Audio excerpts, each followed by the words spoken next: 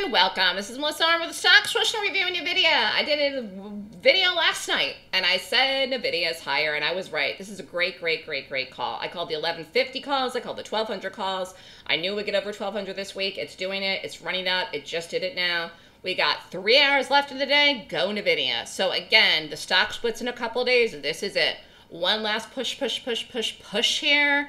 And we're going to be out, and we're going to be done with this for the foreseeable future. But it was a nice trade. And again, the trade I called last week. To see that we go to 1200 last week was a great call. And the trade was actually down before it went. And I actually thought it was going to go yesterday. And then I said, okay, today. And it's going. So it just had one beautiful push. We didn't quite get to 1205. But again, I prefer to short.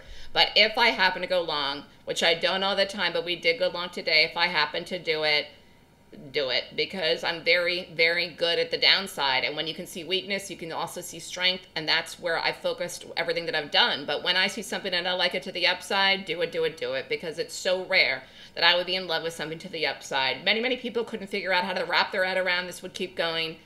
And the 1200 calls actually were very reasonably priced because we did them out so far ahead, so far away from the number, you know.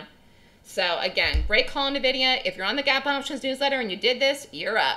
You woke up this morning and you're up this morning and you're letting it run up. And if you are not on my options newsletter, then why? It's crazy how many people are missing out on my options calls. It's completely insane. But you can sign up. You can sign up today and get tomorrow's trades. Congratulations, everyone who did the Nvda, and we'll see where it goes.